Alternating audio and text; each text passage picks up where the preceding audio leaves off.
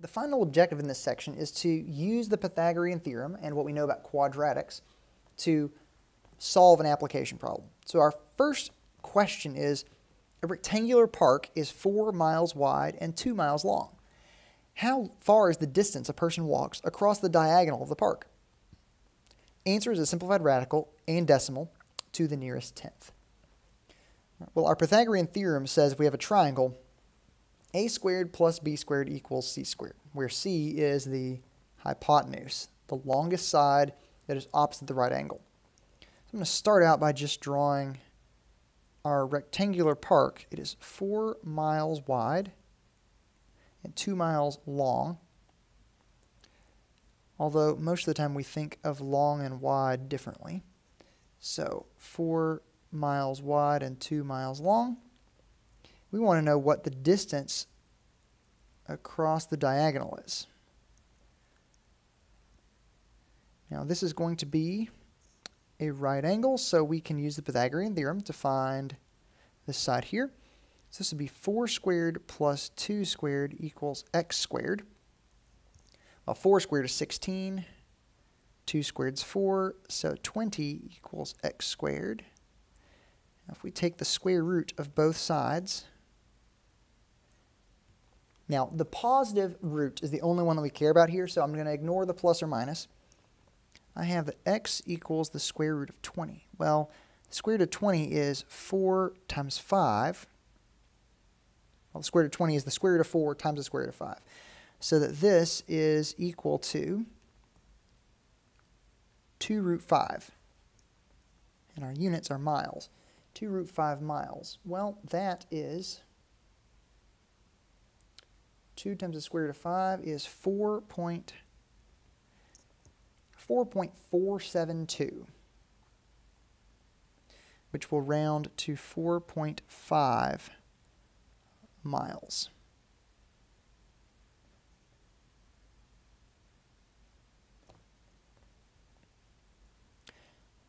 Now for our next application, our last application, the diagonal of a TV set is 26 inches long. So let's draw a picture first. The diagonal itself is 26 inches long. Its length is 14 inches more than the height. Gee, well, let's go ahead and say that h equals the height, and L is the length. Now we know that the length is 14 more than the height, so that actually tells us that L is 14 more than the height. So h plus 16, and I'll stick my h there. Find the dimensions of the TV set. Well, based on the Pythagorean theorem, we can say, because this is a right angle right here, it is a TV set, so we're assuming that it's at right angles. This would be h plus 16 squared plus h squared equals 26 squared. Now I'm going to multiply h plus 16 by h plus 16. That would be h squared plus 32h plus 256, I believe. Yes, 256 equals 26 squared, which is 676. Oh, I missed something. That's just this term. Plus h squared. Plus 26 squared, so plus h squared equals 676. Combining terms, we have 2h squared plus 32h plus 256 equals 676. Now, before we can actually apply any of our techniques, we need to get this equal to 0, because I have a feeling we're going to want to use the quadratic formula or factoring. So we'll subtract 676. All right, so 256 minus 676 is negative 420. So 2h squared plus 32h minus 420. Now we could actually divide every term here by 2. If you notice, we'll divide everything here by 2. so that we have h squared plus 16h minus 210. Let's see, 210. It'd be great if we could factor this. 210. Okay, I'm going to look at some values. Let's see, 3 times 70. 5 and 42, 6 and 35, 7 and 30, 10 and 21, 14 and 15. I'm not seeing anything that'll work, so I'm going to go with the quadratic formula. I'm going to say, so let's move this up here. A equals 1,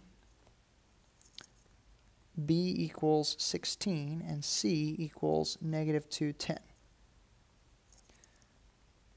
All right, so negative b, so negative 16, plus or minus square root of b squared minus 4ac.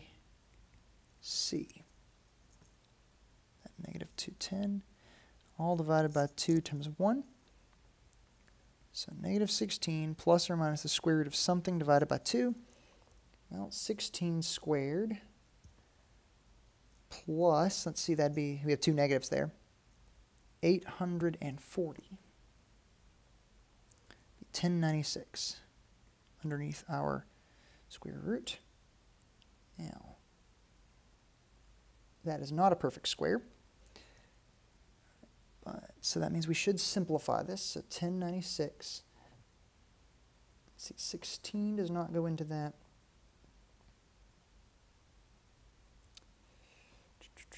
4. Okay, 4 and 274. Let's see. We got, let's go down our list. We got 4, 9, 16, 25. Let's see. I know that 4 goes into this, so let's write this as, so 1096 I'm going to put down here in the bottom left corner. The square root of 4 times the square root of 274. Now 274 I'm going to work with, so 4 does not go into that. 274 is not divisible by 9 or 16 or 25 or 36. That would be 49. Is it divisible by 49? No. And 64. No. All right. That might be it. That might be it. So that would be, no, we better keep going. 81. Nope. Definitely not 100. 121. So that'd be 11 squared. 144. I'm not seeing that one. That may be it. All right, so this is negative 16 plus or minus 2 root 274 divided by 2. And if we factor a 2 and divide, that will be negative 8 plus or minus root 274. Now, let's examine what those are. Negative 8 plus the square root of 274 is 8.55. And if I do negative 8 minus that square root, that's negative 24. So in reality, the value that I care about is going to be equal to negative 8 plus root 274, which is approximately 8.55 inches.